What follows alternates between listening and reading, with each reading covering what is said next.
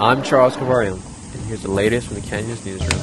The city of Santa Clarita hosted their 19th event this year called Bike to Work Challenge. It's where large, medium, and small businesses come and ride to work together in order to reduce bad air quality from cars. Things we want to emphasize on an event like this is it's an alternate mode of transportation. So we're taking cars off the road, which is essentially just a way that we can improve local air quality, traffic congestion, and then it also is a benefit for health. For the Santa Clarita community.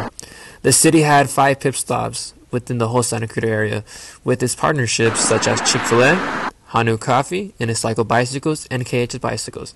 Then with local residents named James Doherty, who worked in Van Nuys, says Santa Clarita is more clean and safe.